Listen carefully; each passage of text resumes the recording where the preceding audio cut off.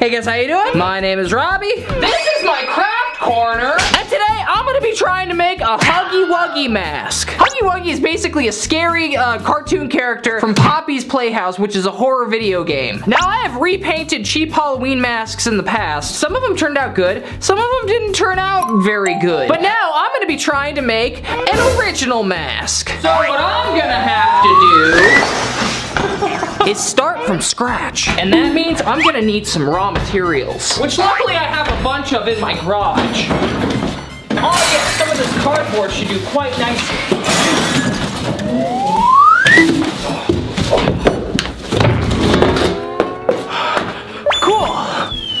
Okay, so the only thing I can think of to really make sure that it fits is to just outline my head, because then I know that's the bare minimum of how big it has to be. Oh god, I think I got Sharpie in my hair. Does that look about right?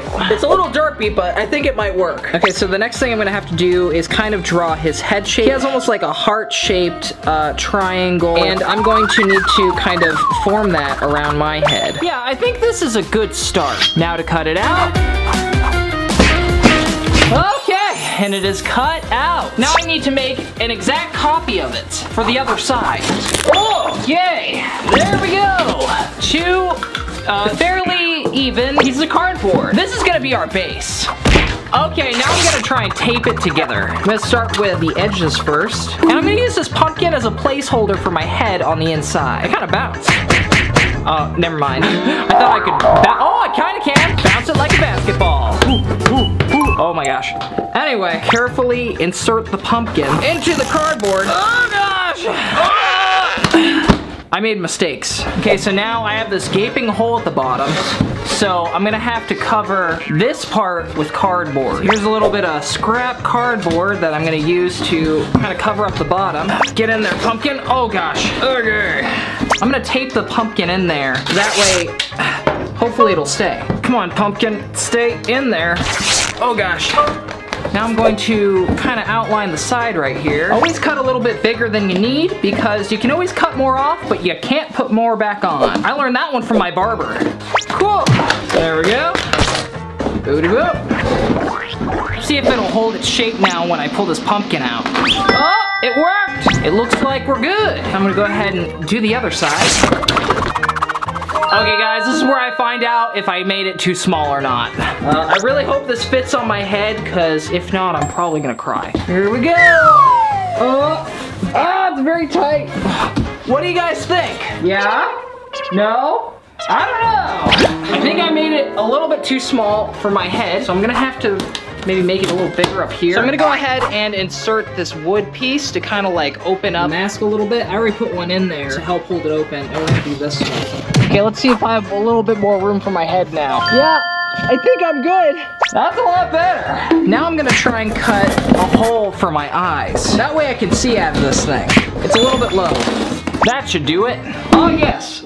I can see through the mask now. This is what the general shape is gonna be. And it looks like it's a little bit lopsided, which kind of makes me sad, because I'm just now seeing this.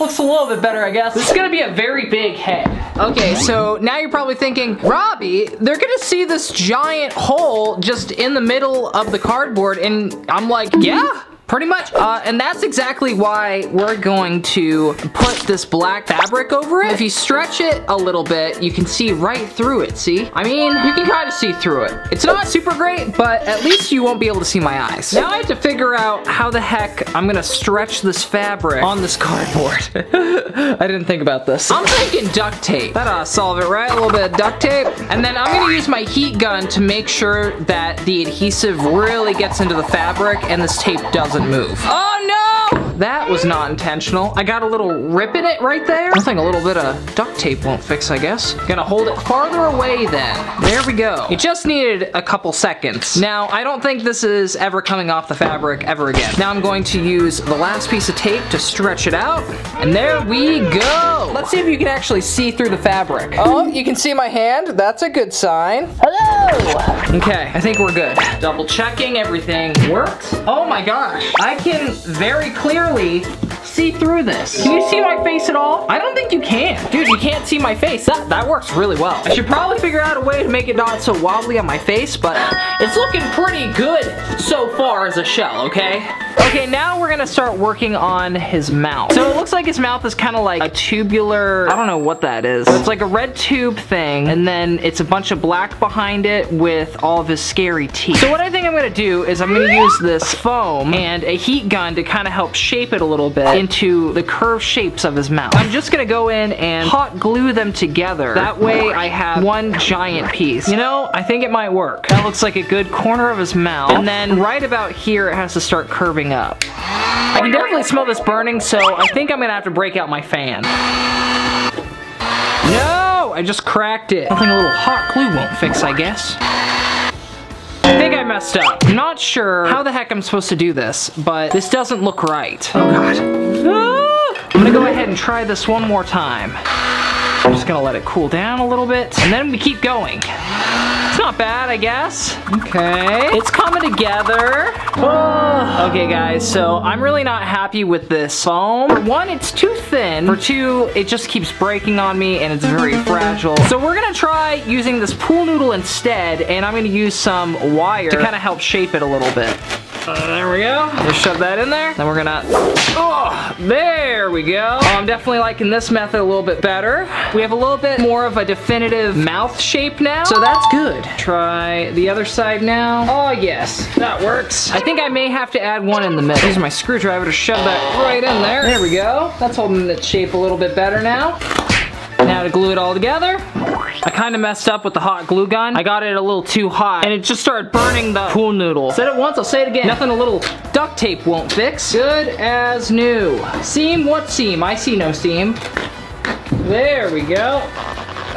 That's kind of like his lips. So just to make it even, I'm gonna go in and put tape all around his lips. Keep the consistency the same, you know? Okay, that was a little bit more difficult than I thought it would be, not gonna lie. But now we have the mouth all done. Okay guys, so now I'm gonna add some liquid latex. I don't know if you guys noticed this yellow paint, but a little earlier, I tried to paint this red, and I ended up only having yellow. It had a red cap on it, and I have no red spray paint. So I am going to put latex on it, and then afterwards I'm gonna try and paint it red with just like red paint that I have, because I don't think any of the paint that I currently have will actually stick to this except for spray paint. But you know what? So much paint sticks to latex, so that's why I'm just gonna cover this thing in latex. Plus it'll give it that very like human lip texture, very creepy, exactly what we're going for. Well, now I'm gonna go ahead and let this sit overnight, and hopefully it'll be dry by the time I wake up. Okay guys, it's the next day, and now I'm gonna paint this bad boy. I'm hoping that the latex really just helps the paint stay on a little better, and it looks like it is, so that's good. I mean, they're not like smooth lips like Huggy Wuggies, but you know what? It's fine, it'll work. It's pretty good. Now we're gonna let it dry for a little bit. Okay, and this is nice and dry. It is the perfect shape for his mouth. And he has a bunch of teeth all inside of his mouth, but he also has almost like a black background, like a gaping void. So in order to capture that gaping void full of teeth, I'm gonna use this foam that I got off of, I don't even know what. I don't know where I got this from. I think I have just enough, if I use some scraps, to completely cover the back. Trying to be very sparingly with this foam because I don't have a lot left. Every piece of foam counts right now. See that? I don't have enough. Ah! So it looks like I have this tiny bit of foam that I can pull apart. It comes in layers like an onion, but unfortunately it doesn't come apart very nicely. Well, I think I'm gonna have to try something else. So the only thing that I found that I could possibly use is this white foam, but then it doesn't match the black void. I just remembered. I need to be able to see. I have this hole that I don't want to cover. So if we take out that hole, oh my gosh, this is perfect. I have so much more foam. Wow, that could almost like cover it. That like works, actually. Yeah, I'm pretty happy with that. So I'm just gonna go ahead and flip this over. I didn't paint the backside. Don't judge me, okay? I genuinely didn't think it was very important to paint the backside because you're never gonna see it, hopefully. And just like everything else in this project, I'm gonna use duct tape to hold it together. Duct tape holds everything together, except it for your life. I learned that one the hard way. Remember, when you do this, you don't have to be perfect. Huggy Wuggy in himself is not perfect. No one is perfect. Not you, not me, not the annoying kid down the street that stole our package. Give it back, please. Seriously, if you don't give it back, I'm gonna tell your parents. Anyway, flip this over.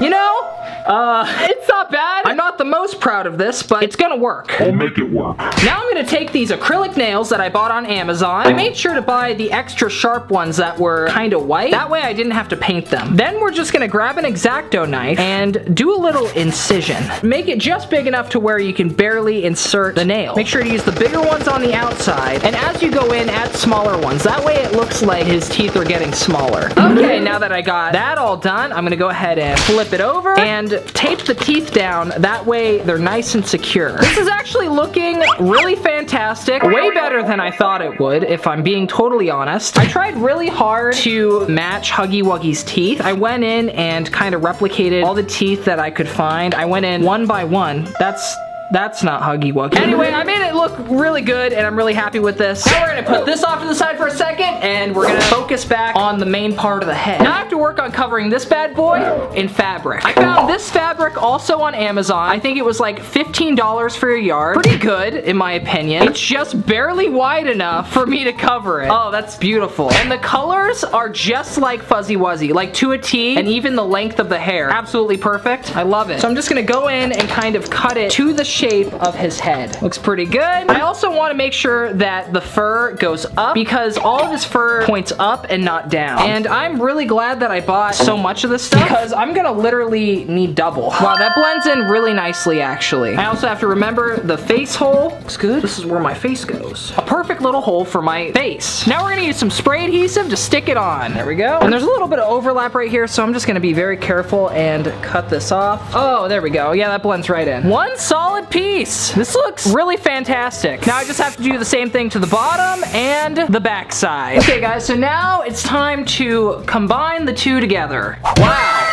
This is looking really good. Like, oh my gosh, I'm really proud of this. So now I have to figure out how I'm gonna attach these lips. There's also just the tiniest amount of like blue fuzz that kind of pops up whenever you look underneath the lips. It kind of bothers me a little bit. So I'm gonna go in and just put some duct tape maybe. Oh my gosh, there's blue fuzz all over this. There's gonna be blue fuzz all over everything from now on. Okay, so it does in fact stick to the fuzz okay. Just gonna cover this with black tape to really hide the mouth part. There we go, how's that? I like that a lot better. You can't really even see in there. So the only way I can really think of to attach these lips is to screw it in. I also want to grab some washers.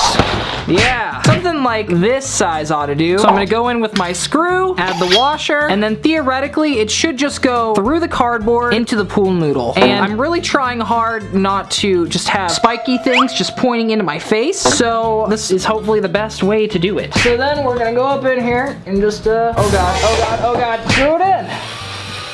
Yeah, that's what it looks like. It's gonna hold our pool noodle in. I think I'm gonna do around like 4 or 5 of these.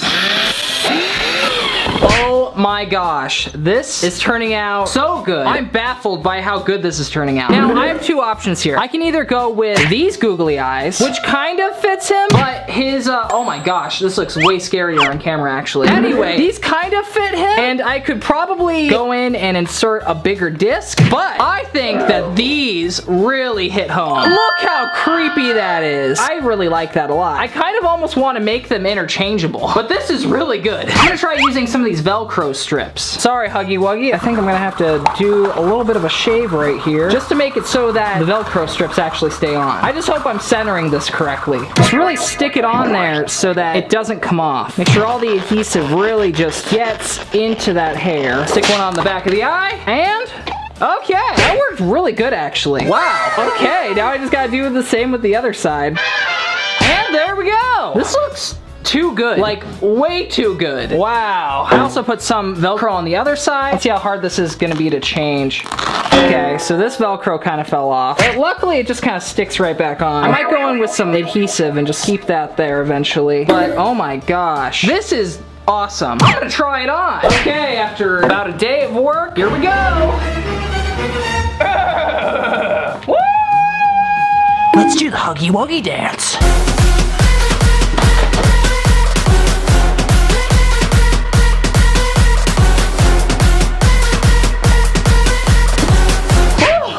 Yeah, actually so happy with how this turned out. We should go show Tori Dobransky. Hey guys, here we go. Sorry it's so dark. It gets dark at like 4 o'clock. I can't do anything about it. Tori Dobransky? I'll be in there in a second. Hey, Tori Dobransky. Dude, that looks pretty cool. Way to go. I like the eyeballs. It's a good choice. You like these eyeballs? Yeah, good job. Well guys, I guess we're gonna have to say that this one works. I have to walk through the door sideways because I can't walk through otherwise. Look at this. Oh God. Anyway, that was my mask. Okay guys, thanks so much for watching the video. If you liked it, make sure to give it a big old thumbs up. Some of this, find it right down there. If you guys are new, make sure to hit that subscribe button, turn on all notifications. If you guys like this video where I make a DIY Huggy Wuggy mask, you guys will absolutely love the playlist where I repaint cheap spirit Halloween masks. Those are a lot of fun. This was a lot of fun. If you guys want me to do a Poppy's Playhouse video in real life, make sure to let me know down in the comments down below. Okay guys, love you so much. I'll see you guys again real soon. Peace, love, and Wi-Fi. Alright, okay, bye.